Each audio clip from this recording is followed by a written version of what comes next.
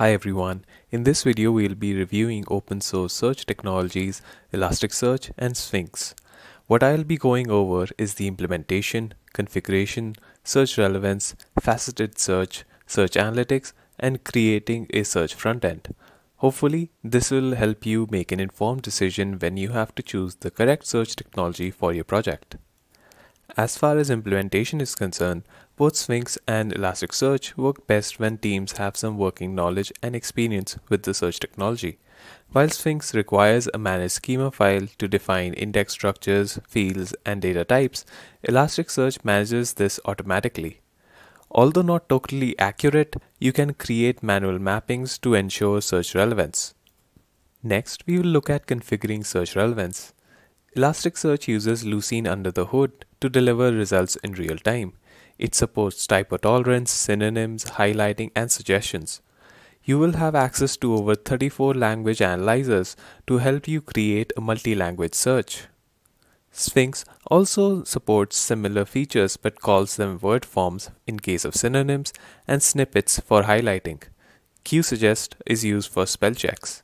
Sphinx also has access to 55 language analyzers. Both technologies also use Okapi BM25 ranking algorithm to calculate search relevance scores, although Sphinx uses a variation to fit their technology. Neither Elasticsearch nor Sphinx support faceted search out of the box. You will have to code this functionality for yourself. While it is manageable for simple queries, more complex queries require good engineering knowledge. When it comes to search and click analytics and using them to understand the business ROI of search, neither technology comes with a built-in search analytics tracking. You are left to implement this on your own by instrumenting your own application code to record telemetry and then creating visualizations using business intelligence tools like Kibana. Designing front-end is also a challenge that businesses and developers will have to face with both Elasticsearch and Sphinx. They are responsible for implementing, training, and maintaining the search technology. This means that they have to dedicate time and resources away from their core offering.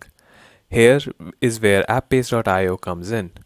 Businesses can build fast and relevant search experiences using our no-code editor, JavaScript UI components, or declarative REST APIs.